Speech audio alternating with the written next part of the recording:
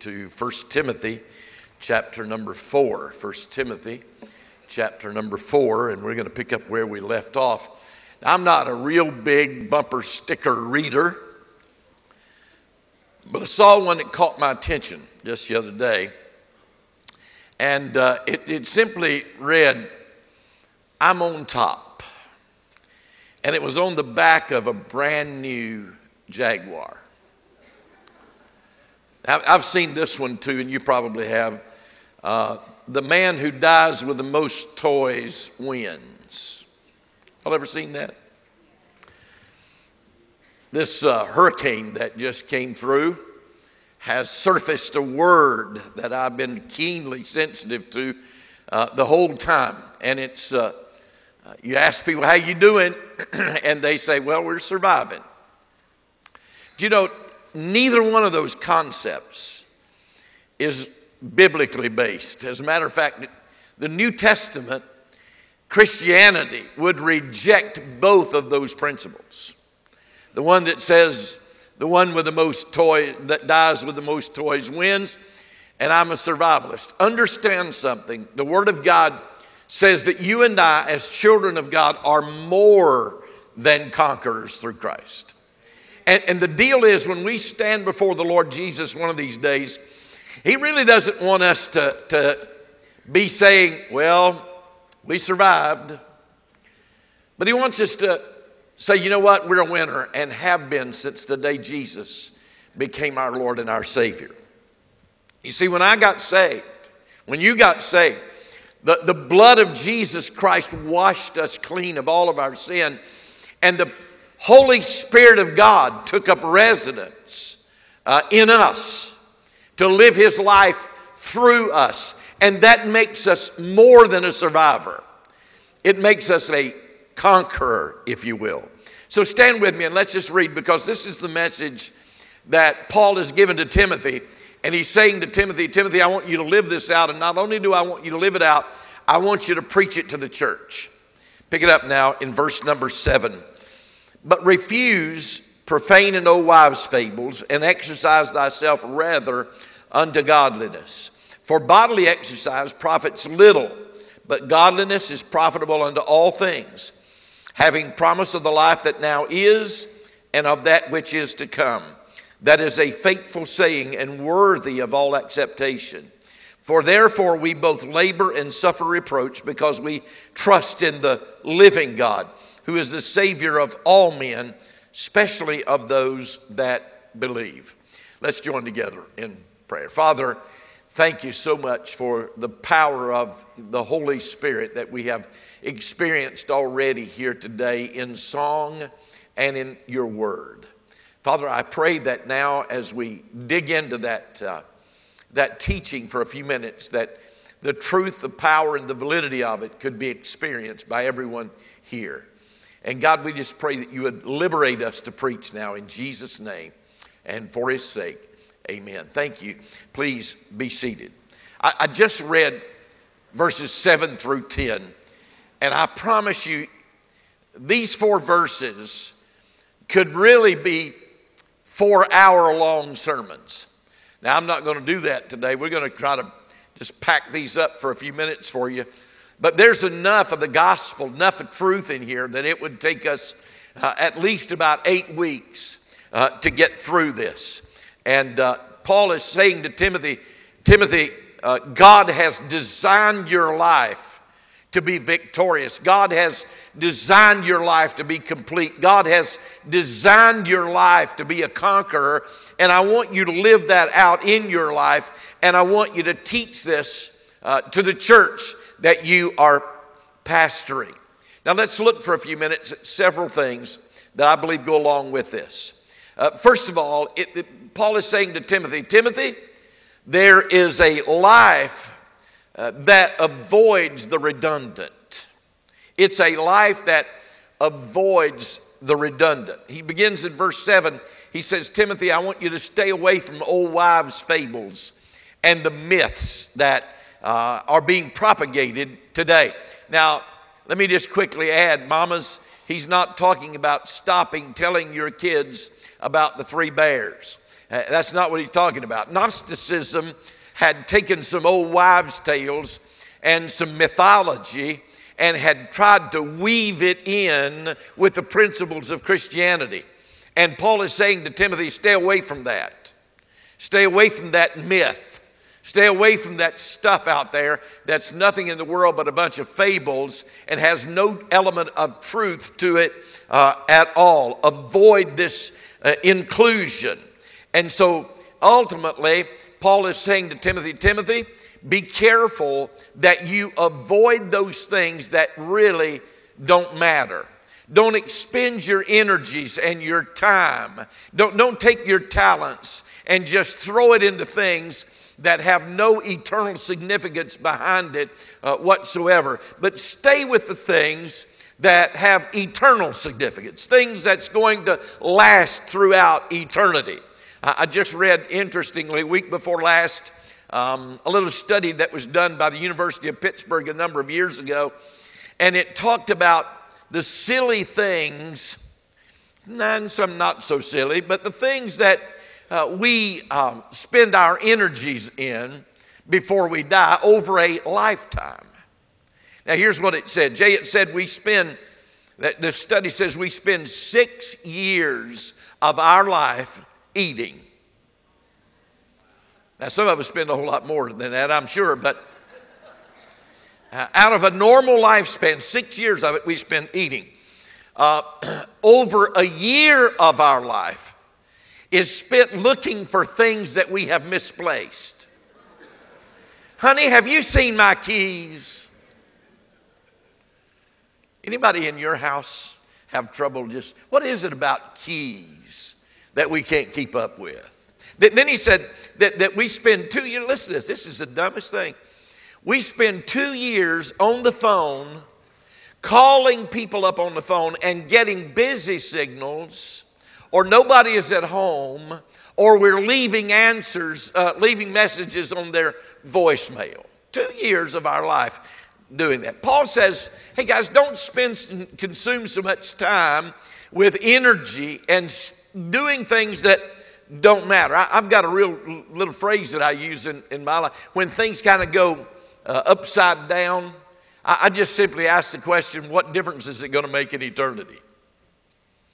What difference is it going to make? And why should we get anxious? And why should we get upset? And why should we expend so much energy into things that really don't matter? So if we're going to live a life that has any kind of meaning to it, any kind of significance, any kind of abundance to it, Paul says avoid the mundane, avoid the trivial things in life. Don't have any kind of preoccupation with stuff that's not important. Then the second thing that arises out of here is if we're going to be victorious and have that abundant life, it's a life that you have to acquire a life of godliness. Watch this in verse 7 again as we read. Refuse these profane and old wives' fables, and exercise yourself rather unto godliness. You ought to underline the words, exercise yourself. It really translates better, train yourself. It's a very powerful word in the Greek. Paul really is choosing probably the strongest word that he could use here in that word exercise and train. It's the word that the Greek athletes would use in getting ready for the Grecian Games, to train yourself. Now, there's something else that jumps out at me when I read that. It didn't say depend on somebody else for your godliness. He said to train yourself for your godliness. In other words, you can't be dependent on somebody else to get you to be pleasing unto God. We got to take charge of our own life and the spirituality of our own life. And you don't need to be pretending that you're going to have some kind of euphoric experience or a preacher or a seminar that is going to get you to the place that God's going to be pleased with your life. Paul is saying, train yourself. Be responsible yourself. It's your responsibility to become a godly person. Now that begs the question, what is a godly life? And I'm glad you brought it up. Let's look for a minute, if we will. First of all, it's a life that includes a good devotional life. A good devotional life. A daily time between you and God. Now, let me just stop right here for just a minute, because inevitably somebody's going to ask, well, how much time do I need to give? Well, I don't know that I'd be very interested in answering, well, it's 15 minutes or it's 30 minutes or whatever. And should I do it in the morning or should I do it in the evening? That's really not the issue. But by the way, you are kidding yourself if you think that you're going to have a good devotional life if you wait until the evening. God, the Lord Jesus said, could you not tarry with me for 1 hour? So you got to determine when is that best time, when you have a daily time. The Bible says, thy word have I hidden in my heart that I might not sin against you. The word says, let the word of God dwell in you richly. You're in trouble. Now listen, you're in trouble if you're depending on a preacher 30 minutes a week to enable you to become a godly person. You're in trouble, serious trouble, if you're depending on a radio broadcast or a CD or a seminar to get you to the point that you're pleasing God in your devotional life. We're to spend time to meditate on the Word of God, to memorize the Word of God, to study the Word of God so that we can apply the principles of the Word of God into our everyday life. There is absolutely no shortcut to godliness, and you can't have godliness apart from a regular time in your life that you study the Word of God. I really hate to think, I shudder to think where my life would be today if I didn't have a time that I stayed in the Word of God to hear from God, to let God speak into my life. Now, when we're talking about devotional life, yeah, it is the Word of God, but it also entails prayer. And I know when I say that, all of a sudden, the reality of the struggle of prayer life emerges in every one of us. Would you agree with me, and you don't have to do it out loud, but would you agree with me, prayer can sometimes be an incredible struggle. To concentrate and to keep the focus of attention, to stay away from the boredom of prayer time. It's a real issue. It's a problem. So, you know, I tell my staff, don't you bring me a problem without a solution. Well, let's talk a minute about a solution or a recipe to enable you to have a good prayer life. So the first ingredient into that recipe is praise. And this is how I start my prayer life. This is how I begin my prayer life. I begin it with praise. And my model is what Jesus said. Jesus said, when you go into prayer, begin your prayer life with, our Father, who art in heaven, hallowed be thy name. So what did he do? What was he doing at that point? He was praising God. And he was using the name of the Heavenly Father as an instrument or a tool to help him in his prayer life. So God's given us all kinds of help with that when we start talking about the names of the Heavenly Father. And you can just take the names of the Heavenly Father and use them to praise God in the midst of your prayer life. So let's do that for a minute. He is, first of all, the Bible says he is Jehovah Sidkenu. Now notice the word, I got it on the screen for you. T-S-I-D-K-E-N-U.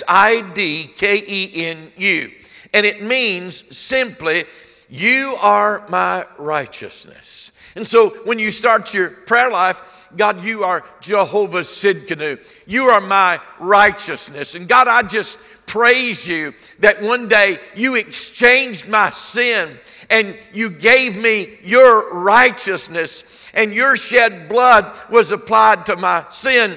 And now then, Father, you look at me through his shed blood, and you don't see my sin anymore, but you see righteousness.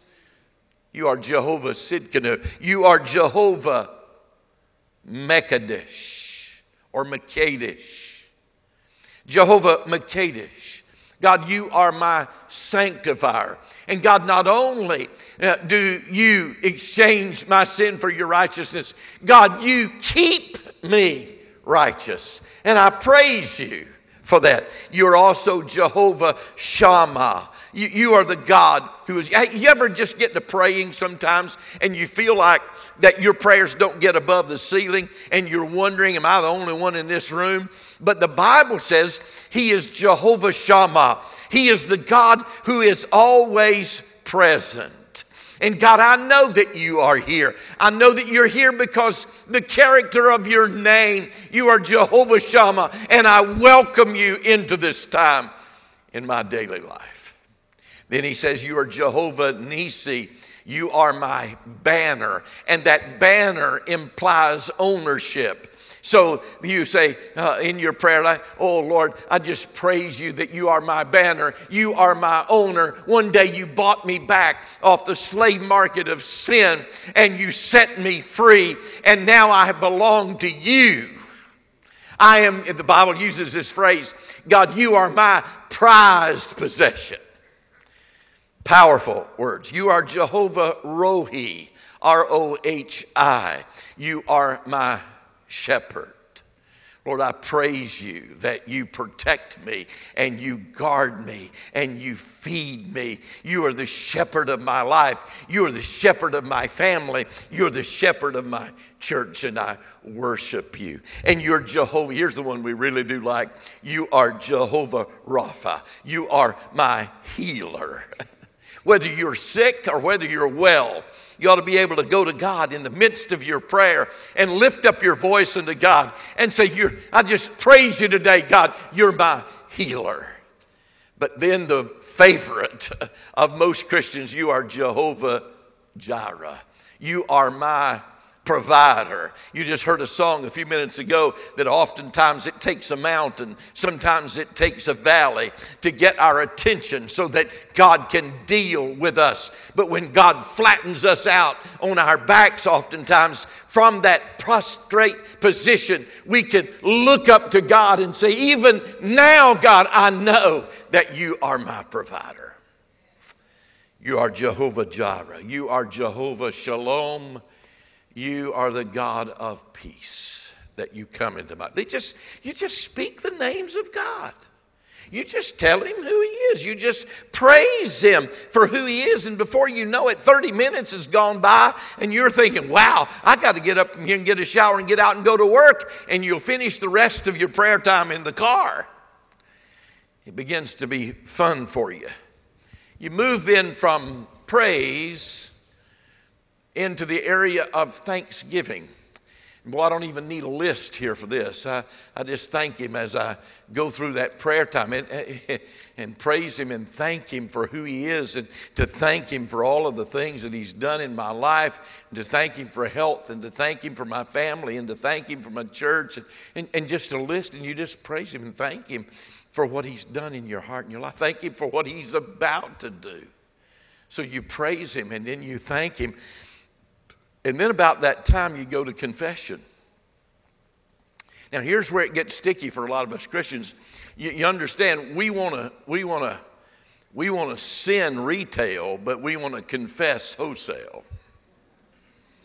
But that confession times, God, I pray you'll forgive me for those impure thoughts.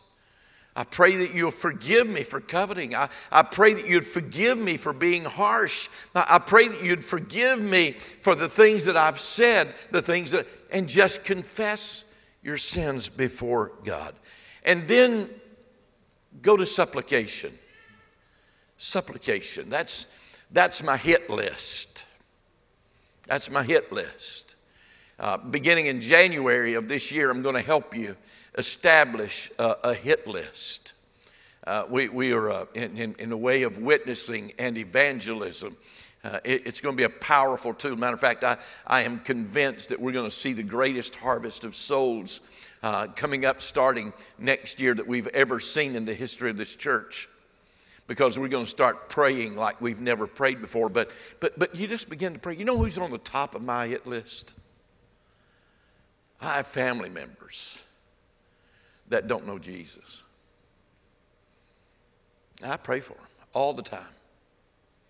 I had a little book, and I just did away with it. I wanted to start fresh. I wanted to start new. But I had a little blue book that I've had for many, many years. And in my prayer journal, I had a Sunday that I would pray for specific things on Sunday. I had specific things that I prayed for on Monday. I had specific things that I prayed for on Tuesday, and so forth and so on. Now I got me a little journal, and I'm starting afresh with my prayer list. I'm making me a brand new one. And really, I want a good hit list, better than ever before. So you just pray about different people and different things. And then when you finished your hit list, I double dog dare you to try this. Sit back and just shut up and listen. God may have something he wants to say to you. Some of the things he may want to say to you is, hey, back a few minutes ago when you were confessing, you forgot about this one. And so he'll want you to get clean with that. It may be in the midst of listening that God may lay somebody on your heart that you're to pick up the phone and call and encourage, or that you're to sit down with a pen and a card and write somebody a card. One day this week, I can't tell you, I don't remember what day it was, but one day this week, my phone, I looked and there were 3 text messages from 3 different people in a very short period of time during that day. Pastor, I don't know what's going on in your life today, but I just wanted to tell you that I love you and I'm praying for you. One of them said, God, said, Pastor, you've been so heavy on my heart all day. All day. That's a person that's listening to God. So just listen. Seeking God. It'll be amazing to you what God will speak into you and talk. Let me move on real quickly. I've still got 30 more minutes of this and probably got 5 minutes of time. But a life of purity. A life of purity. The Bible says, set your mind on the things that are above. Do you know that you and I are living in a sewer world? And the fact of the matter is, you can't keep some of this stuff off of you. I know one of the guys that I witnessed to for a number of years and got to see him saved and just died just recently. And I happen to remember going out to his barn on more than one occasion. And he was lost as he could possibly be. And just the message, if you want to talk to me, you're going to have to come to where I am. And so I'd get off from work and I would go up there to his house and he'd be down at the barn. And I'd get down to the barn and I'd walk through the cow manure and the horse manure and all of the stuff that was in that barn. And you're going to, when you're walking through the sewers of this world, you can't help but get some of that on you. It's going inevitable there. You can't walk through this nasty, filthy world. Get your soul tarnished. If you're going to be godly, and if you're going to be pure, then you have to think it, you have to breathe it, and you have to concentrate on the Spirit of God, or you're going to get on it. Now, let me give you another one. You ready? Not only a life of purity, but a life of forgiveness.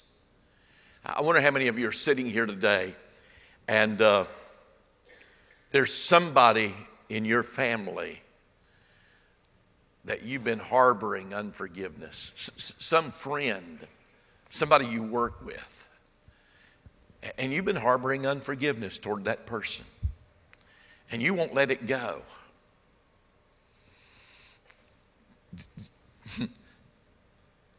Do you know that your vertical forgiveness is directly tied to your horizontal forgiveness?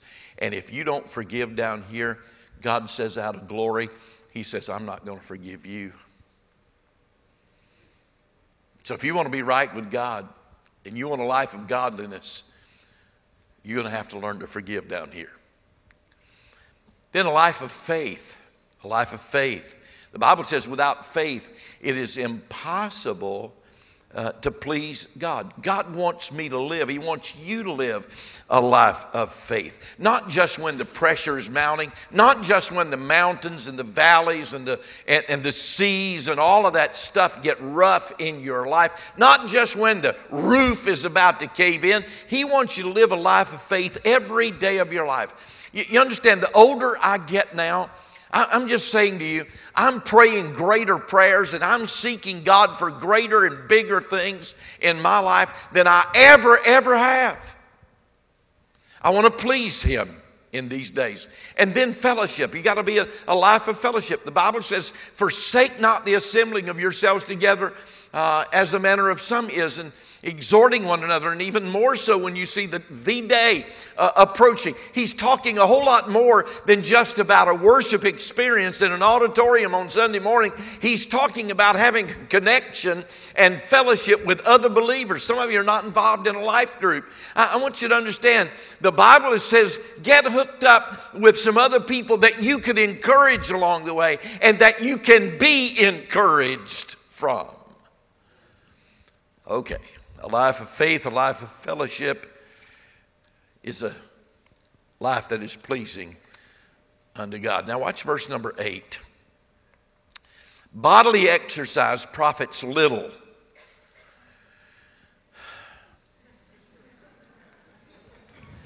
Now, I really have, my wife will tell you, I really have tried harder in these last few months than I ever have before. But you understand, here, we're talking about an industry in America that's an $80 billion industry. And I think we ought to do a good job of taking care of ourselves physically.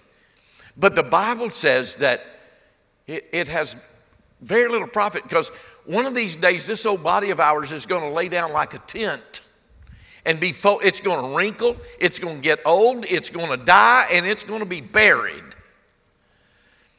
But that which we do spiritually, the spiritual exercise, is for eternity. Can I get a witness from anybody in the house? Come on. Makes me want to go home and eat biscuits and gravy. Now I'm going to jump over a few things. Let me get into verse 10. And really what he's saying in verse 10 is attach our hope to the living God. Watch it now with me. Therefore we both labor and suffer reproach, because we trust in the, say that next word, living God. That's a powerful statement. We've already placed our faith, we've already placed our hope in the living God. Now those of you know that I'm working real hard to help Mark Harris get elected in the 9th District, and I'm going to continue to do that. I just believe that he's a godly man, and that's what we need in Washington. But our hope is not in politics. I'm grateful for what's going on in the economy of America. Our hope is not in the economy of America. Our hope is, and I'm all about gadgets these days. I know that I'm an old guy, but I'm still all about gadgets. And I love the technology and the technological advances. And it blows. Our hope's not in technology. Our hope, your hope, is in the living God. That's it. Problem is, the way most of us live is that we run down to the store and get us some flashlight batteries. Because instead of living off the power of the living God, we're still living a flashlight battery experience. Now notice what he says in the latter part of verse 10. Who is the Savior of all men, especially of those that believe. Now let me help you understand something. Potentially, Jesus is the Savior of all 7 billion plus people on planet Earth. But in reality, He is the Savior of those who repent of their sins and place their faith in the Lord Jesus Christ.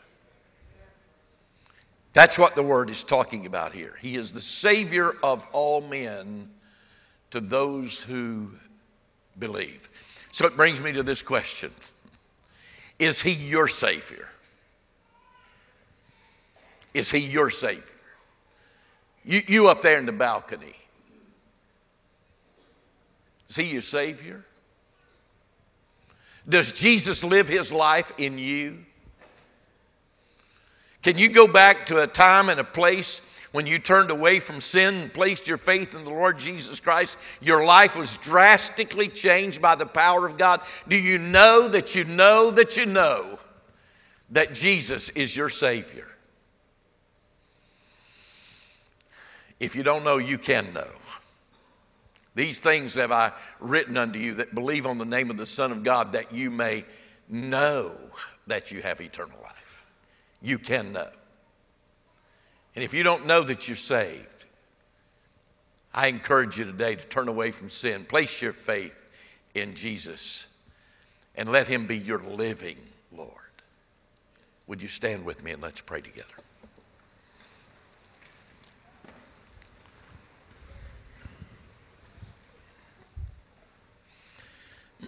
Father, thank you for the power of your word today.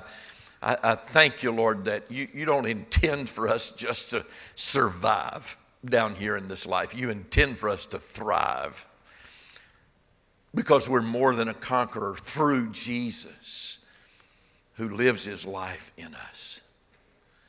I pray for anyone in this room now that has never had that salvation experience. May today be the day that they say yes to you. May today be the day that they turn their life completely over you. May today be the day that you wash them and purge them and cleanse them by your blood and exchange their sin for your righteousness.